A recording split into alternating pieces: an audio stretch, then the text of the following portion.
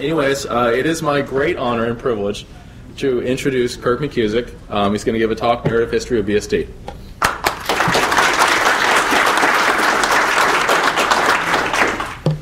So this is actually a 3-hour lecture, but I don't have 3 hours. So this is where I allow audience participation.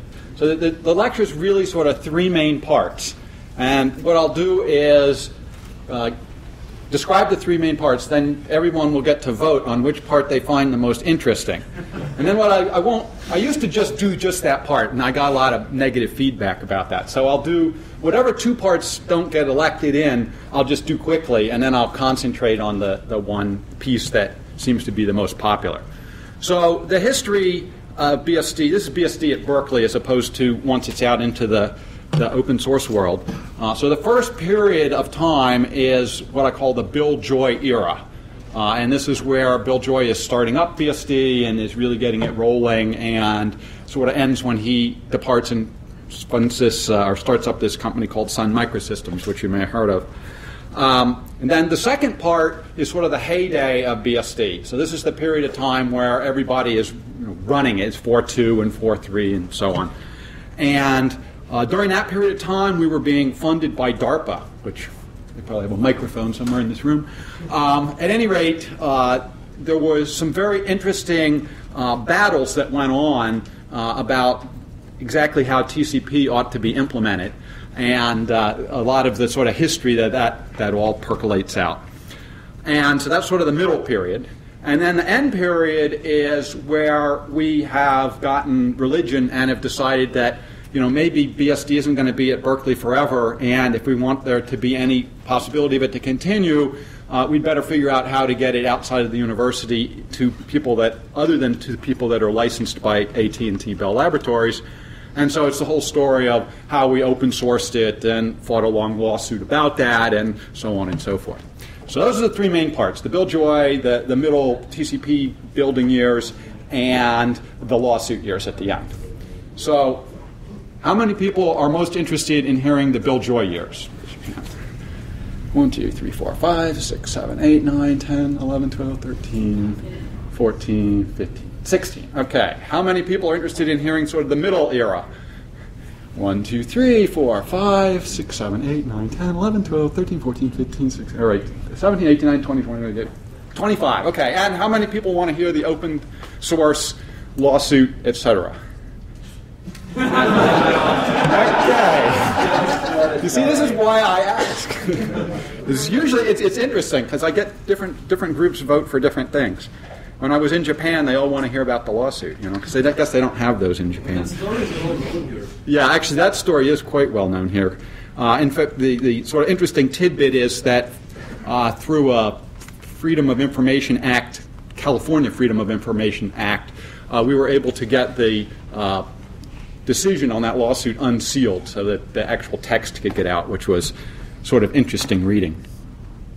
Okay, well, for those of you who are interested in a section that I'm not doing, this is where I get to make a shameless plug for my DVD. This is the entire 3.5-hour version of this lecture, which I conveniently have a box of up here. So if it's worth $20 to you, you can get one of these and walk away with it.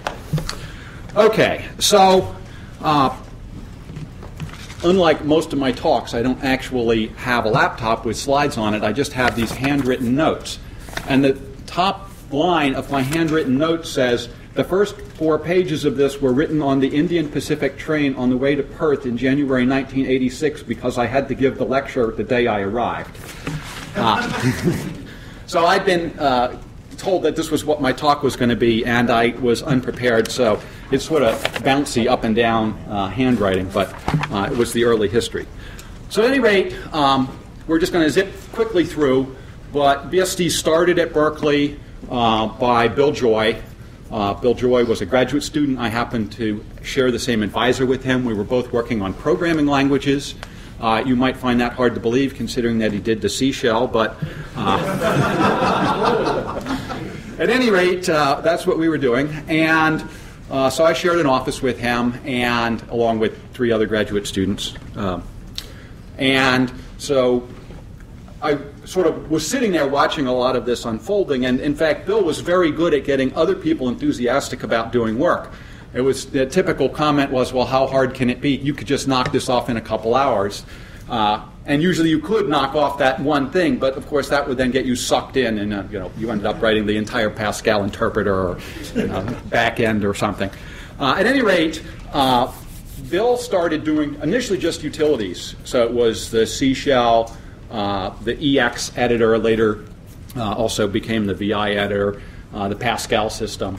And so he started packaging these things up and sending out tapes to people. And then when Ken Thompson, who had been an alumnus of Berkeley, was out for a one-year sabbatical and had brought Unix with him, when he left, Bill sort of took over running the system, what we would call a system administrator today. At any rate, this got him interested in the system. There were patches that were coming back from AT&T. He was putting those in. He was then making some others, sending them back to AT&T.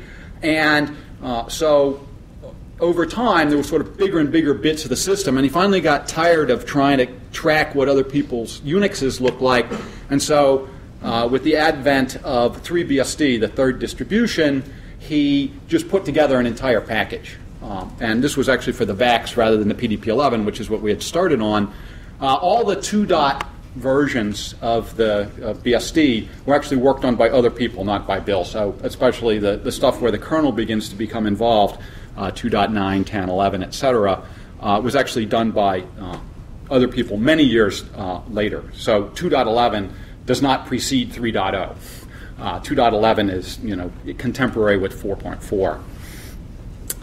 At any rate, once we got the BSD distribution out into the world, it started getting used by a lot of people because it really was a big step forward over what AT&T was shipping. In particular, as we started getting things like TCP/IP networking, so you had a choice. You could run the AT&T version, which had UUCP as the networking, or you could run BSD that had sockets, TCP, etc.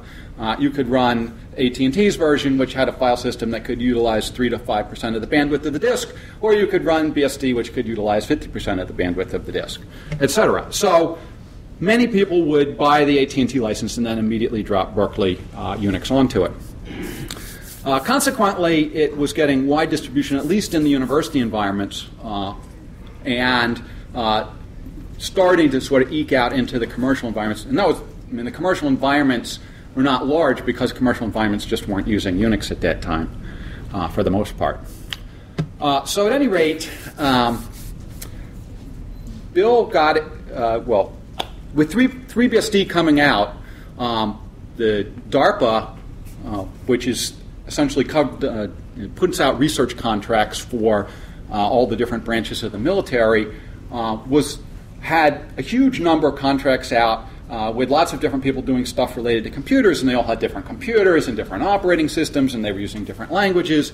And so one group would do something, they just couldn't really pass that over to some other group that might want to utilize it because this was written in Fortran and that was written in PL1, and this was running on some DEC machine and that was running on some IBM hardware, etc. And so DARPA decided that they really wanted to consolidate on hardware and operating system, and then have people work there so there was a better chance that they would be able to cooperate. So they put out a sort of call, essentially a request for proposals or whatever they called it in those days. And essentially there were two main contending things that came in. One was the VAX running VMS, and the other one was the VAX running Berkeley Unix. And of course, the people that were promoting the VAX running VMS, were arguing like, well, this is a real vendor-supported operating system, and it's not just some flaky students at Berkeley that are doing it, and therefore this ought to be the operating system. And then to really put the final nail in the coffin, this guy named Dave Cashton came up with a set of benchmarks, what we would call micro benchmarks today. So how fast can you do get PID, and how fast, that pipe thing where you ping single packet back and forth to see how fast you can context switch and so on. And showed that VMS did these things much faster than BSD did. And this, of course, made Bill go ballistic. And besides saying that they were the stupidest benchmarks he'd ever seen, says if that's the way they're going to decide, then we'll just go and make those things run fast. And it was sort of an interesting story about how that happened. But he got the BSD to run those benchmarks as fast as VMS. And so the upshot of it was that DARPA was still sort of sitting on the fence. And Bill's comment was, well, with VMS, you're stuck with the VAX forever. And maybe some other computer might be interesting down the road, and BSD is set up so that it's much more portable. It's tied. Unix in general is portable across different architectures. We've already proved it by running it for n equals 2. Therefore, it's a proved point. So, at any rate, DARPA agreed to that, and they put in some initial money to Berkeley. And the initial thing to Berkeley was really just to come up with. We had put out 3BSD, which had a lot of functionality in it, but the performance wasn't so great. And so the first point was to get 4BSD out, which was going to have sort of that additional functionality that they really felt they needed, which was just fairly small tweaks. Things like the ability to automatically reboot after a crash, job control, Franz Lisp, which was needed by a bunch of their folks. Deliver mail snuck in there. That was the predecessor to send mail, except without a configuration file. You just compiled in the way you needed things to work.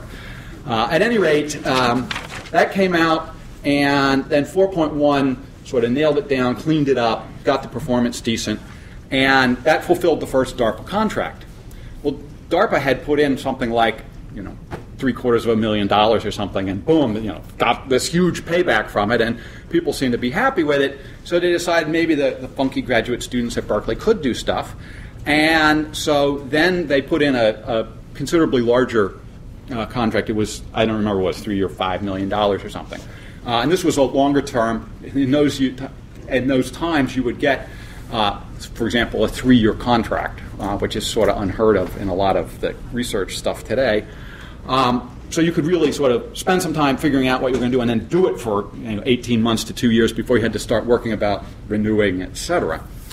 At any rate, the grand goals for this big contract that DARPA gave was there were 4 pieces to it. One was to get real networking in. At that time, there was just NCP, which was the network control protocol, the predecessor to TCP/IP. A good file system in there, restartable signals so you could actually use them to drive work as opposed to just terminating programs, and a new virtual memory system that wasn't, essentially that allowed shared memory. The predecessor that we were running in BSD at that time shared the text space, the read-only part of your program, but all the rest could not be shared. So those were the 4 deliverables. Now, when it came to the networking, they still didn't really trust us. So they decided that what they were going to do was divide it into 2 parts. So they were going to get Bolt, Burmick, and Newman, BB and N, were going to actually write the TCP/IP protocol stuff. And then what Berkeley was supposed to do was design the programming interface. So the socket, connect, accept, so on. And then BB&N was to deliver the thing that plugged in underneath that interface, and Berkeley was to integrate it into BSD, and then they would ship it. And so this all starts, and BB&N gets to work, and Bill Joy gets to work on the interface, and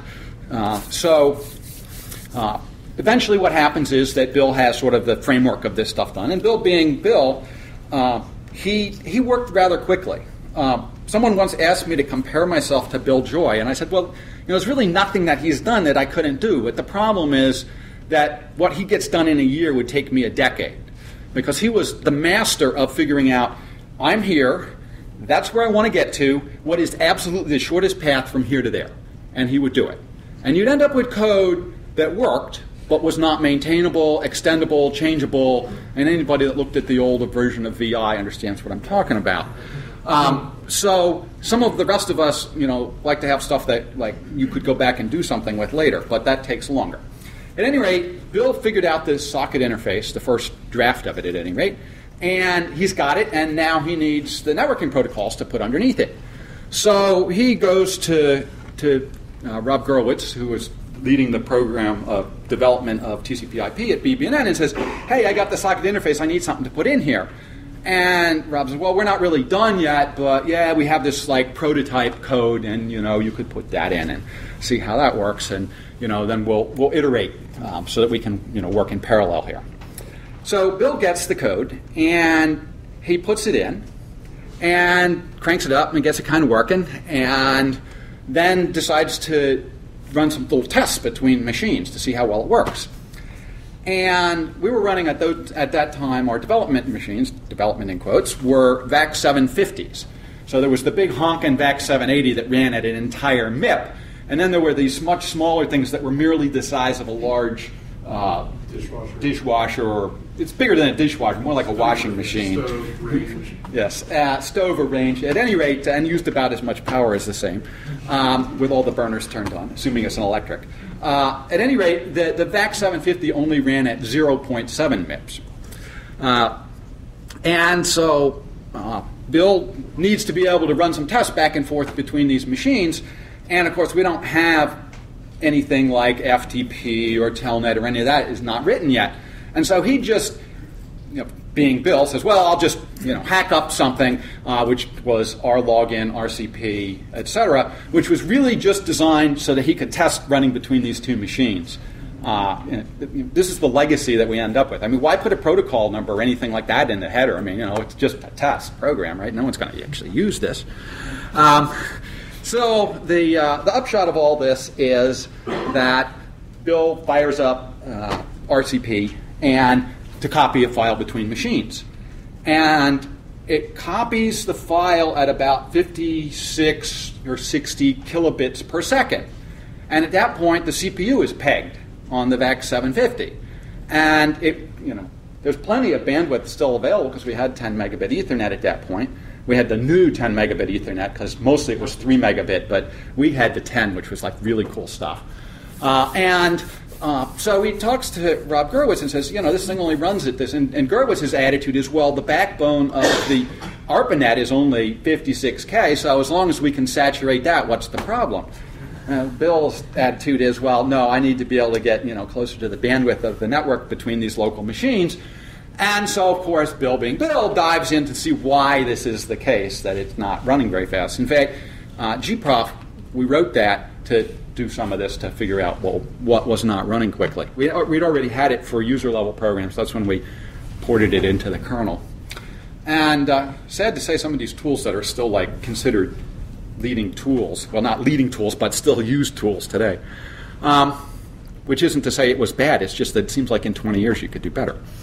At any rate, he quickly discovers that the way the TCP/IP code is written is it's this elaborate state machine. And there's these state transitions that you go through, and each time you want to do a state transition, you have to jump through an indirect this and that and other things. And he goes, well, this is just way too inefficient. I mean, we could just take the state machine and turn it into a giant switch statement. And, there'll be a few go-tos here and there, to get from here to there when you need to switch states. But, that's just, we'll just do that. And so he starts cranking away on this thing and pounding out all of the structure and getting it down to a lot like what it looks like today. And actually, it's been cleaned up considerably over the years. But he cranks it down to this and gets it up to the point where he can at least saturate the 3 megabit wire. And we can't saturate the 10 megabit wire, but it's because the actual Ethernet controllers themselves are not able to really run at 10 megabits. These were prototype early release stuff. And so we get it up to somewhere around 4 megabit, but we're only running at 40% CPU time. So in theory, if we could have run at wire speed, we could have gotten it up to 10 megabit. For other reasons, it probably wouldn't have. But the point is, we were way, order of magnitude ahead of where we'd started from, literally. And so there's a lot of pressure from a lot of the people that have 4.1 that they want to try out this new networking stuff. And so this code, as such as it was, got released as something that we called 4.1a. So 4.1a was sort of the first incremental release of between 4.1 and 4.2. And this got surprisingly larger distribution than we had really planned on, because you give it to one person and then someone else hears about it and they want it and someone else wants it and it's not like today where you just put it up in anonymous FTP. This was still put it on a tape, mail the tape to somebody, big 9-track tapes, and if you weren't lucky enough to have a high density tape drive, a 6250 bits per inch tape drive, then you had to get the 1600, and it took 4 tapes to get it all out there. At any rate, this code goes out, and can measure it about this time. Sam Leffler, who's somebody's name you probably know in contemporary stuff having to do with wireless, actually joined the CSRG, the group there, and he begins to help Bill with a rewrite of the networking interface. In particular, Bill hadn't quite cottoned on to the fact that when you may want to have multiple connections concurrently on a particular port. So if you're running SMTP service or HTTP, the way he originally had it, except the what we think of as the rendezvous socket today, actually connected. And so then nobody else could talk to you on that particular port until you were finished with that conversation, and then the socket would become free again and could have the next connection. And Sam's like, no, we got to have more than one at a time. And so that's when the whole listen and the rendezvous socket where accept returns a new connected socket and so on came in. And so at any rate, this all gets done, and I had gotten roped into doing the file system, which is another part of the earlier story. And so the file system is sort of the point where we're ready to inflict it. Let other users try it. And we have the revised networking. And so this came up as a release called 4.1b. And then fairly quickly thereafter, the signal stuff got cleaned up. And so 4.1b got replaced as 4.1c. Remember, there were 4 things that were going to get done. So A was networking, B was the file system, C was the signaling, and D was supposed to be the virtual memory, which of course didn't happen for another 6 or 7 years. But at any rate, 4.1c was another one of these ones, which was an interim release that got very wide distribution. And in the meantime, the folks at BB&N have continued working and developing and polishing their code. But Bill hadn't asked for another copy of it, and so they hadn't delivered it because it wasn't really done yet anyway. And they were just going to get it done, and then they'd give it to Berkeley, and we could put it in as preparation for shipping 4.2. Well, 4.1c got out there, and Bill then was setting about to work on the VM stuff, when one day I go into his office to chat with him. He says, come into my office, and he says, I'm involved with these other folks down at Stanford, and they have some hardware, and they want to put Berkeley Unix on it, and start selling these things as workstations. And so I'm going to, I'm going down there to be one of the founding members of this, and you should come along because we give you, you'll be a single-digit employee, and you'll get a huge stock option, and it's going to be really exciting, and I at that time had already completed my degree in business from the University of California, so I knew something about business. In fact, I'd taken an entrepreneurial course, so I knew a lot about starting up companies, or so I thought. And so I said, well, Bill, this all sounds good, but what is it that's going to make you so successful? And he's like, oh, well, it's the fact that we're not going to have vendor lock-in. It's going to be running Unix, and if Sun doesn't do it right, they can always go to another vendor and get Unix from them. And that's going to be the story. And I said, well, this is all well and good, but let me explain about workstations. Workstations is about the installed base of applications, because people buy workstations because of the applications that run on it. And there's this company Apollo that has, a 4-year head start on Sun, and they've got a lock on the applications, and people aren't going to switch to Sun because they need the applications that run on Apollo. So, I'm sure it's going to be, interesting, but, I'm only a few months from finishing my PhD, and I know if I go to Sun with you, that won't happen. And so I'm going to finish my PhD, and we'll see how Sun is doing in 6 or 8 months, and I'll reevaluate. Well, of course, it took me 14 or 15 months to finish my PhD, and of course, by that time, Sun had burst onto the scene and didn't have any particularly interesting stock options left. So, if you want advice about business, perhaps I'm not the one to ask. At any rate, Bill left without doing the VM system, and he took 4.1c with him to get it ported onto the Sun hardware. And with this sort of, hit on the main developer, we decided that rather than trying to get someone else up to speed and getting the VM done and so on, that we would instead just declare the first 3 pieces of this 4-piece contract worth releasing. And so around this time, this would be about June of 1983, Mike Carls joins the group, essentially coming in to replace, into the position that was formerly held by by Bill as the sort of head of lead programmer, and because Sam had considered taking that position, but ultimately decided that he didn't want to do that. He was going to go off to do graphics at Lucasfilm. And so the upshot of this was that 4.2 got released in about August of '83, and there's about 1,000 copies went out. But remember, for each copy that goes out, that's like, an institution gets a copy and they just, spread it across all their machines, etc. Another way of looking at it is you can look at the number of licenses that AT&T had outstanding and how many licenses that Berkeley had. And about, at the time we had shipped 1,000, there were about 1,200 AT&T licenses. So it says that a fair number of people were running it.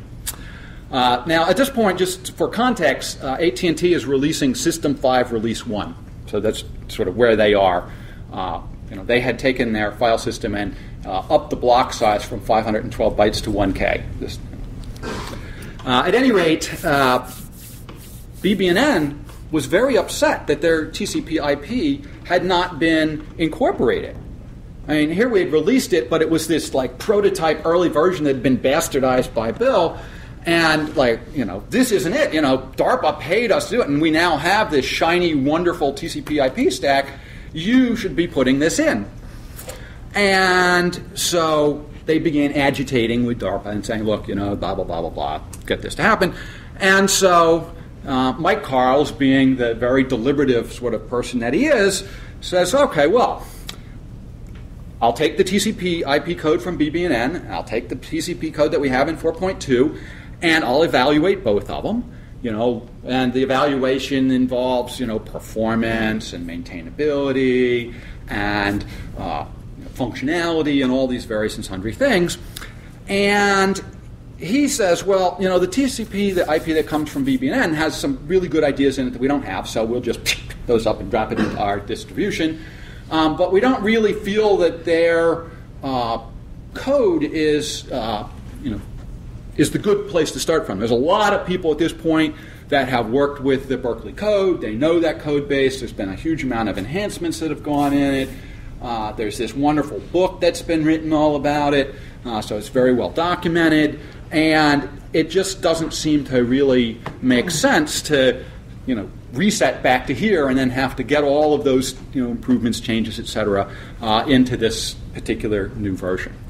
I finally graduated in '84 and joined the project, foolishly taking over as technically as the lead, which meant that I got to deal with all of the political bullshit while Mike and others got to do lots of programming. So let that be a lesson to you if you think that they try and sweet talk you into how great it is to be in charge of things. At any rate, we continued debating back and forth about this stuff with BB&N, and we kept taking stuff and putting it in and said, well, look, that, we've taken that. No, you have to take the code. You got to take the code. So at any rate, 4.3 was really designed much like 4.1 in the sense of consolidating what we already had. So it's sort of the even-numbered releases from Berkeley had a lot of new functionality, and the odd releases tried to really get the performance up. We were always striving to make sure that things worked when we released it, but we didn't always strive to make sure that they ran optimally, figuring that it was better to sort of tune things after the fact once you had it sort of work in the right way.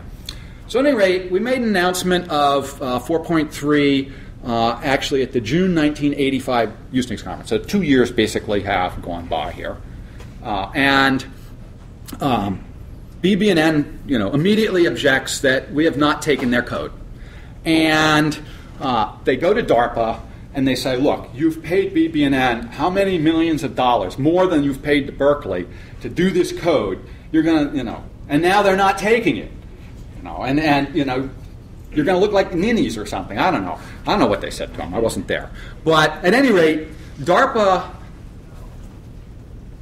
representative shows up in my office and very calmly explains that, the agreement was that BB&N was going to do the TCP/IP code, and that Berkeley was going to do the interface, and this is the way of the world, and we appreciate that we had done other stuff, and it was great work, but they're funding us, and this is the way it is. And Mike Carls is like, arguing with them and saying, well, look, we've done this and we've taken this out and we put it over here, and all the reasons that I gave you earlier, and the guy finally at the end just says, no, you don't understand. We're in charge. This is what you're doing. Bye. And, well, it just doesn't work very well at Berkeley to just come in and say, this is what you are going to do. I mean, the free speech movement comes to mind. Mike in particular just goes completely bananas. It's like, nah! and fires off, unbeknownst to me, a thing to DARPA, which if I had been able, it's good that he didn't show it to me because I would not have let him send it. At any rate, I only see it because the DARPA guy sends it back to me and says, you need to keep your staff under control. So, at any rate, Mike just says, I'm not doing it.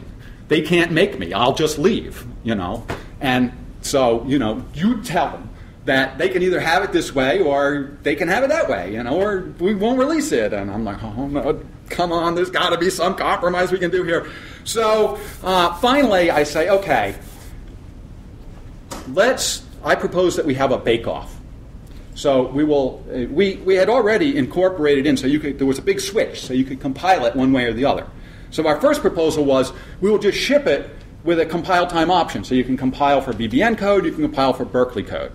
Well, even DARPA could see this was a no-win, because you were going to end up with some people running one, some people running the other. They weren't going to interoperate smoothly. This was just not where they wanted to go.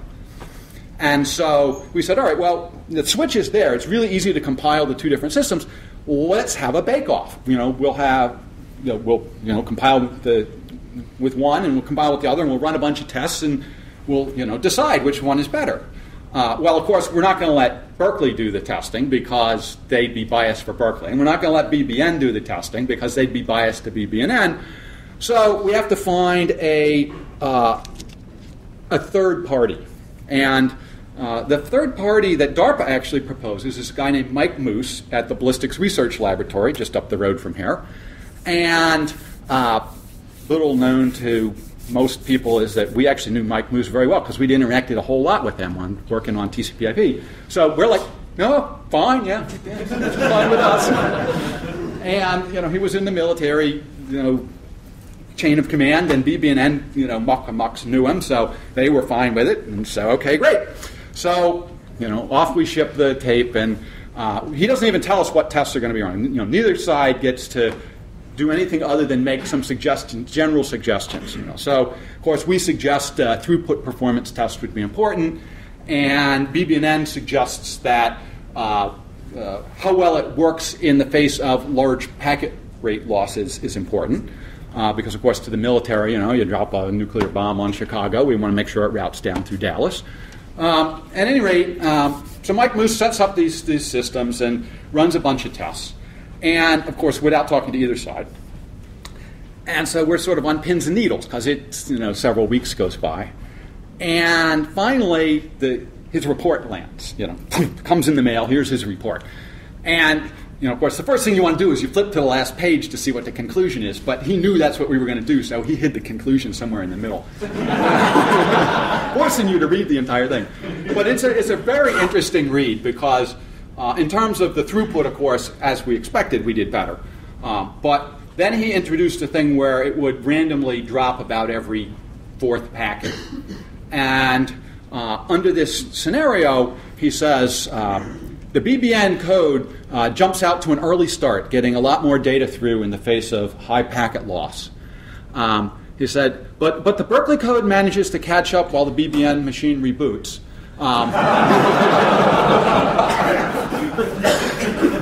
Ultimately resulting in the conclusion that even in the face of packet loss, that the Berkeley code seems to do a little better.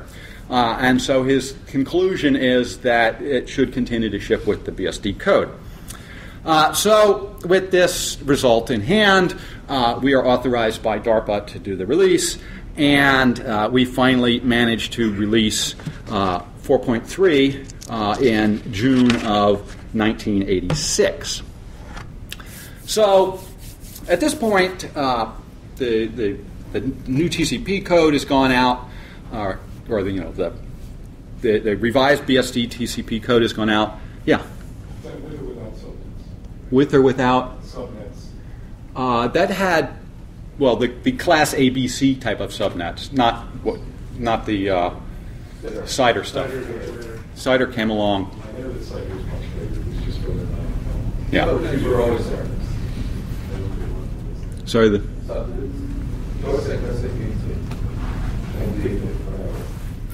Okay. So at any rate, now we'll start accelerating the story a bit again because I have to finish in 8 minutes. So at this point, Keith Bostic comes to Berkeley. He had been at Seismo, which some of you may know, and this is in the fall of 1986. So we've released 4.3 at this point. We're just getting cranked up to work on 4.4. You remember that VM thing? And by this time, there's this other little protocol, NFS. You may have heard of it, and it was felt that we ought to have that as well. So we bring Keith Bostic on board, and one of his requirements for coming is that we have to agree to allow him to finish the port of 2.11 to the PDP-11. It's a real challenge to get a kernel, which at that point was about just under 200 kilobytes of text, to fit onto a machine that has a maximum amount of program space of 64 kilobytes. Because what you have to do is you have to break it into overlays, and then you map in the overlay and the granularity of mapping is 4K, so there's really only 8 pieces that you can remap. Mike and I's attitude is, that's an incredibly challenging problem, and it's probably, intellectually very stimulating, but there's no way in hell we would do that. But if you want to do it, by all means, you can do that in your spare time. There's only 3 jobs you need to do. One is you need to be answer the phone for things other than distributions, like technical questions, answer the incoming email stream for technical questions, do some programming, and then in your spare time you can work on the PDP-11. And no, he had no other support for the phones or the email. And we had, by this time, about 2,000 distributions. So, at any rate, Keith did in fact finally finish the PDP-11 port and got 2.11 out the door. And we had a little party to celebrate the fact that he had completed this. And part of the party was opening the window on the 4th floor of our building and taking his PDP-11 and ceremoniously dropping it out on the window to the cement sidewalk 4 stories below to ensure that he would never work on it again. This was him doing this, not us. At any rate, Keith, of course, being in the frontline support, had a lot of feedback from various users. In particular, there were a number of vendors that were trying to build these network cards that you could plug into a PC that would provide TCP/IP networking. And of course, the PC was way too feeble to actually run the code in the PC itself, so they had an outboard processor on the card, and they would put the TCP/IP in there, and then it would just sort of look like a file or some kind of device on the PC, and so they would just open this thing and get connected to the network. And so, of course, they wanted the TCP/IP code from Berkeley, along with the important utilities like rlogin and RCP, and by that time, finally, FTP and Telnet. They didn't. I mean, our standard thing was, well, just buy a distribution and take whatever you need out of it. But that meant they had to get an AT&T license. Well, by the late '80s, the AT&T licenses were up to like $250,000. And when you're in a little commodity PC business, $250,000 cost just to get the software before you do anything with it was just a non-starter for them. And so we were getting requests for just that TCP/IP code and associated utilities. Clearly, since it had all been developed at Berkeley, there was none of that in the original version 7 Unix that we'd started from. AT&T couldn't lay any claim to that. And so we talked to the lawyers at Berkeley, and they're like, well, how can we make money on this? And because that's what they were paid to say. And so we pointed out to them that it had been developed under government contract, and we showed them the government contract saying that this stuff done under this contract has to be made available to the public at reasonable costs, or whatever it said. And so it didn't really say that, but we convinced the lawyers that it did. And so they agreed to let us pull out this chunk of Berkeley code and release that under this new license that the lawyers cooked up, which is the one that we today think of as the BSD license. And of course, our goal was to be absolutely as free to give it away as we possibly could. So really, the only thing you had to do was give due credit to Berkeley. So this was networking release 1, and it was a wild success. The amazing thing was that we sold $1,000. You could buy it from Berkeley for $1,000, or you could just download it off of UUNet for free. And yet 1,000 people chose to pay $1,000 to Berkeley to get it. And the only difference was that you got a 9-track tape, which many people didn't have any way of reading, and a piece of paper signed by the Berkeley lawyers essentially saying, yes, you can use this. And that's what they were paying the $1,000 for. And the lawyers, of course, got paid something like $100 for every one of these that they signed because of, overhead, etc. So they thought this was the cat's pajamas. Maybe the campus wasn't making a lot of money, but their office was doing just fine. Thank you very much. So, at any rate, Net 1 was wildly successful, and so there was pressure. It's Keith would come in and say, "Oh, well, someone today wants a VI, or somebody wants this, or somebody wants that." And, really, we ought to do this. And, how about figuring out other parts of the kernel? And Mike Carls and I would sort of look at each other, and we'd look at Keith. It's like, yeah, right. Well, you figure out, this all entangled with the C library and all this and that. So we get to the conferences, and Keith is putting up, these huge list of utilities. Rewrite this utility and get your name in lights. And so he would get this stuff sent into him. And he would almost always just sort of take it and then bash it into Keith's normal form, which usually didn't look a lot like what he'd gotten. But it started from clean, so that was, that was good. And, it was sort of easy, the first stuff, someone sends in cat, and, someone really goes whole hog and does all the options to LS. And, this was in the days before GNU software when, lots of options were in vogue. Then one day, Keith comes in to report that somebody is redoing the TRUF family. And this is when Mike and I sort of look at each other and sort of gulp. Because the next question out of Keith's mouth is, and how's that kernel coming, guys? Well, we can't go to a Usenix conference and say, rewrite the kernel, get your name in lights, So we actually have to go through it and figure out what's Berkeley and what's not Berkeley and segregate stuff out. Long story, but eventually we get something that we feel is clean. And So we go back to the lawyers and say, we got this little update to the networking tape that we'd like to do. We're going to call it Networking Release 2, Net 2. And so actually we do sort of come on and explain that it is practically the entire system, and lots of stuff happens, but they finally sign off on it, and we put it out there. And it's out there for a good half a year before BSDI sort of fills in the missing bits and starts selling it. And they, engineers are not really that good at marketing. And so, in particular, they think that these sort of cutesy things like having your phone number be 1-800-ITS-UNIX and ads that say 99% off the price that AT&T charges for source code are cute. But it really irritates the piss out of AT&T. And so they sue us. Imagine that. Well, actually, they sue BSDI. And BSDI says, well, we only added these 6 files. All the rest came from Berkeley. So we'll be happy to talk to you about any of these 6 files that you'd like to, but otherwise, forget it. And the judge agrees with them because they don't have any problem about those 6 files. And so there's no choice but to sue the university. And that's another long story in which I become an expert witness, which is actually proven to be a relatively lucrative thing, because being an expert witness is something that it's really hard to break into that because no one wants to hire someone that hasn't done it before. And it turns out it doesn't really matter how much you know. It's really, do you have a PhD? Because if you have a PhD, by definition, you must know what you're talking about. I'm not making this up. And then number 2 is how well do you speak in public, especially people harassing you. Well, I've had 10,000 students, There's not a question that a graduate student hasn't asked me that I haven't had to deal with. And a lawyer is not up to a graduate student.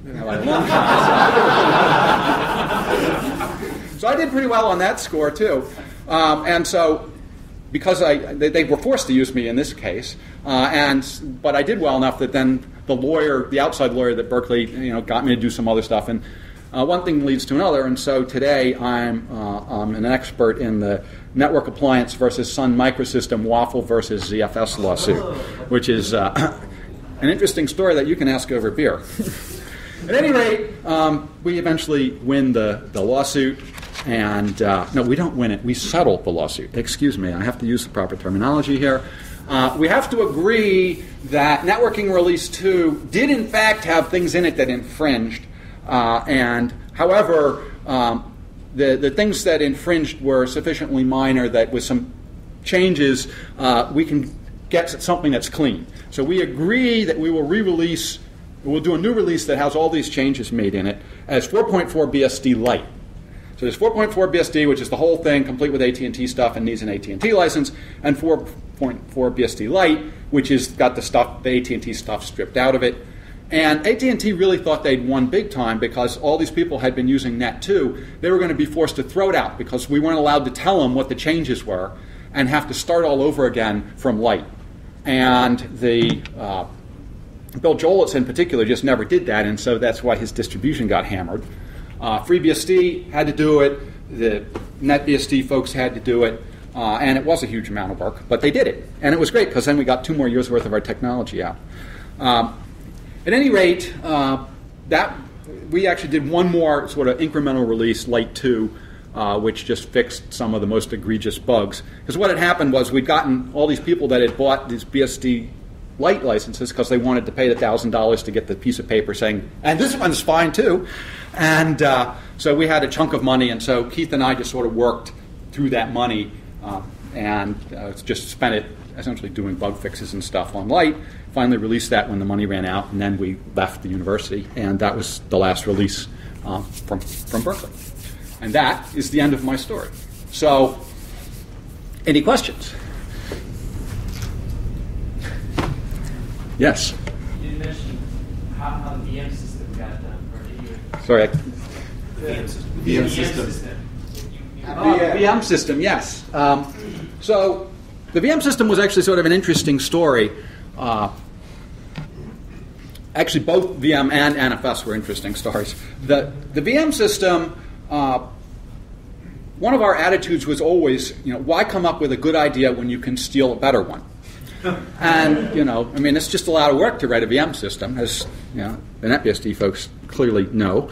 And so we looked around to see if there was anything that we could use rather than having to write it from scratch ourselves. And there were evaluated two different things. One was the stuff that Sun had done, and the other was the stuff that had been done at Carnegie Mellon under the MOX thing. And they had done a lot of very good work on the VM system. We didn't really agree with the microkernel principle, but we liked the VM system. And so we talked to Sun about potentially contributing a chunk of their VM system. We talked to them about contributing a chunk of their VFS stuff. We knew that we couldn't get NFS from them, but the folks at Sun sort of in engineering were enthusiastic about it, and it sort of percolated all the way up to Scott McNeely, who was the CEO at that time. And even Scott McNeely was pretty enthusiastic about giving this stuff to Berkeley, as long as Sun would get credit for it. And so it really got to the point where it just needed to be signed off by the Sun lawyers. And so they sent it off to them, and the Sun lawyers came back and said, well, your stockholders could accuse you of giving away company property and sue you in court. And we really don't recommend that you do this. And so at the very last minute, we couldn't get any of that stuff from Sun. So we ended up adopting the stuff from Mach, the Mach VM system. And so it fell to myself to take that and figure out essentially how to plug it in. And the problem was the old VM system was very portable, provided you were porting it to something that looked a lot like a VAX. Because it came down to, the basic page data structure was the VAX page data structure. And so when people would port it, if they had something where the page data structure looked different, they would take it from the VAX and they'd shuffle the bits around and put it in the right order and then drop it into whatever that architecture was, a page table. So it worked pretty well for porting it to the Motorola because the MMU on that looked a lot like the VAX and some other machines. But in other ways, it just really didn't cut it at all. Whereas the VM that had been done by the folks at CMU in Mach was very elegantly designed, and in fact, it had in some ways too many bells and whistles and too many options in it because there were a lot of sort of dead ends that they just sort of left hanging there. But the structure itself was nicely done. It was about 90% machine-independent code, 10% machine-dependent code, and a well-defined interface, the PMAP interface. And so got that put in. Of course, we did it onto the Berkeley mmap interface rather than what they did with the ports and so on. And so I got that together sort of in the 4.3 phase. I didn't talk about, there were two releases between 4.3 and 4.4, 4.3 Tahoe and 4.3 Reno, the first of them having the VM and the second one having the NFS in it. And so that got put out, and then luckily, people in the field sort of looked at it and said, well, this really needs like a lot of work. And so Mike Hibbler at the University of Utah did a tremendous amount of cleanup in it. And then later, actually, after we released it as light in FreeBSD, David Greenman did a whole lot more work on it, really just sort of throwing tons of shit out that shouldn't have been there in the first place. I had this whole notion of an external user-driven pager, which was nice, but the cost of all the extra context switching and other things that would happen on a page fault was sort of killer. And so, at any rate, that's how the VM system got in there. Any more questions? See, I can take like 5 minutes to answer one question. So. All right. Well, thank you very much.